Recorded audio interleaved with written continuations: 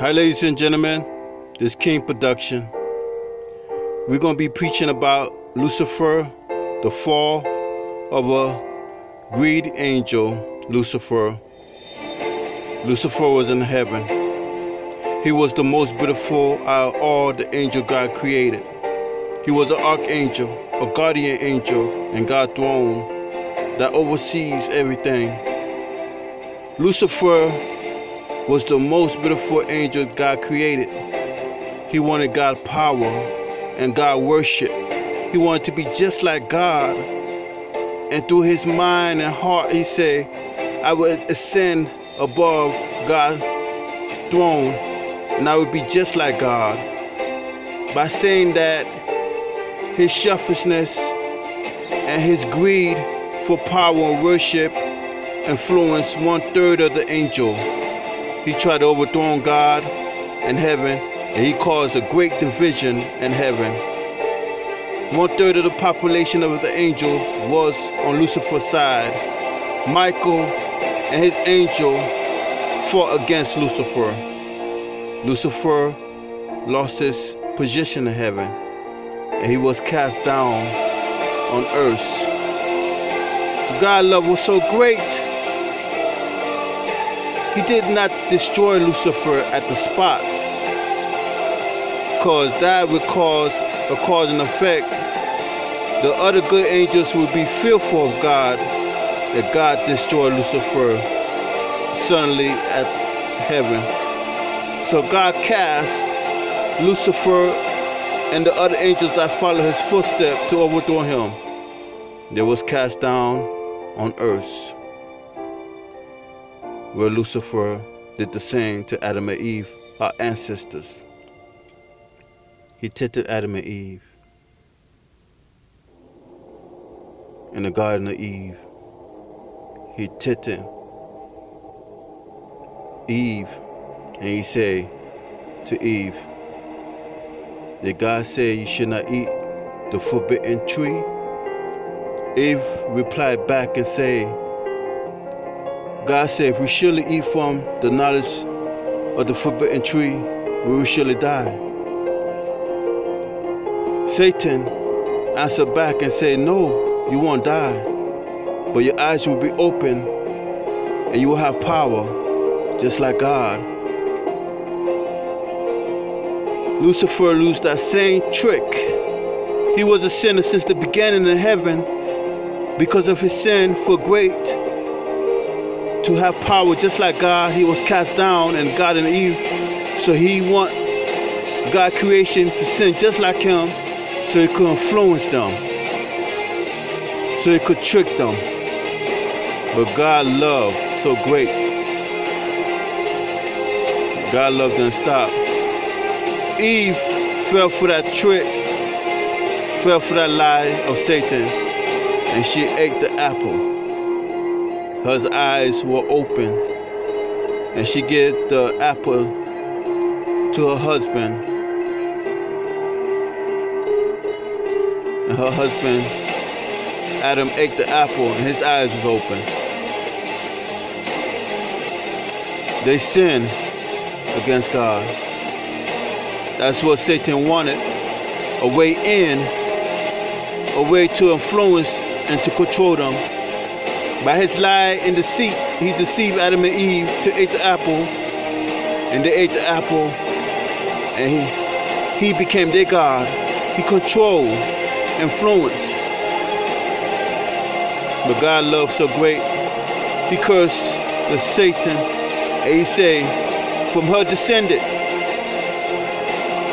it would be her seed that would crush your head, which is sin. And we're going to soon talk about that promising seed, the righteous seed that God prophesied by putting the curse on Satan. He cursed Adam and Eve, and he took them out, cast them out of paradise, and they had to live the hard life, the hardship. They had to work hard to earn a living. But God's love was great. God's love was still there. God didn't give up.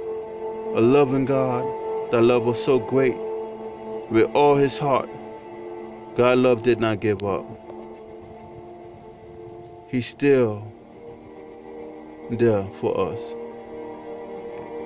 God's love is bigger than anything in the world. People, you got to understand that God loves us 24 hours. No love can place the love of God. God loves us unconditional. And his love is bigger, bigger, bigger than the world problem.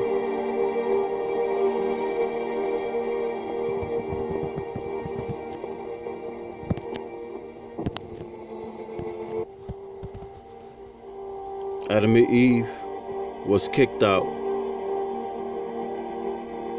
The great love of God still hold their hand. God dropped a curse on Satan and said, her descendant, the righteous seed, will crush your head through century. From Abraham, from Noah, Joseph, promises seed went through. From King David, Solomon, to Moses' time, the tabernacle. The tabernacle, when God made the laws on Mount Sinai, he gave the commandment, the 10 commandments to Moses for the people to follow. Whoever broke that 10 commandments was stoned to death. But God's love was so great. God's love was so great. He wanted to restore what Adam and Eve lost. The promised seed. Through the example of the tabernacle, through Moses' time, people, sin was forgiven every year. They had to sacrifice an animal. Through the blood of an innocent animal, so their sin could be forgiven. Every year, they had to sacrifice an animal to God in Moses' time, just to have their sin forgiven. Now, Genesis went by, decades went by, the promising seed, Jesus Christ, was born in Bethlehem. The promising seed that God prophesied in the Garden of Eden to Satan, her seed will crush your head, which was Jesus Christ, the promising seed. Christ went to the wilderness and was tempted by the devil, Lucifer. And he said, if you're the Son of Man, turn the stone to bread. Jesus Christ replied back to Satan, no man can live on bread alone, but by every word of God. Then Satan took Jesus Christ higher to the mountain and showed him the splendor, the beautifulness of the world. And he said, all of this I own if you worship me. And Jesus Christ replied back and said, no, I worship only God. Then Satan said, if you jump off this rock, call your angels to save you. And Jesus Christ replied back, you cannot tempt God. And Lucifer flee from Jesus Christ. Jesus Christ passed temptation, which Adam and Eve lost. Satan tried to do that old trick that he did on Adam and Eve, to lie and try to use that old trick to have power and fame. But Jesus Christ didn't fall for that trick. He was strong in God. He lived only through the word of God. He was just like us, through the flesh, preaching the word of God. Every word that came to Jesus Christ's mouth was the word of God. He passed that test in the wilderness that Satan tried to do that old trick that Adam and Eve lost, to have fame and power. But Jesus Christ didn't fall for that. His fame was God. His word was God. God was everything to him. God was his weapon, which is God's word. Jesus Christ prophesied, healed the blind, set the captives free, raised people from the dead. He spread God's word. He had 12 disciples and preached God's word all through Jerusalem. The Roman soldiers heard about Jesus Christ. The Pharisees saw the power of Jesus Christ. So they was threatened by this one man, Jesus Christ. Jesus Christ preached the word of God, never stop, because he see a vision. He see the future to set us free from sin.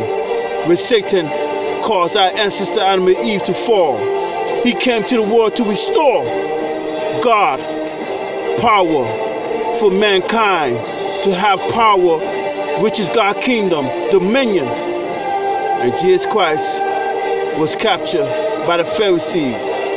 Said that he's a rebel, but he wasn't a rebel. He was the word of God. He was Jesus Christ, the promised seed.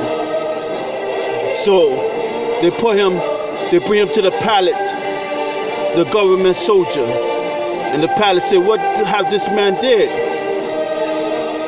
They didn't find no cause to put him to death. So he said, let the people judge. The Jewish people give up Jesus Christ and let the thief get away.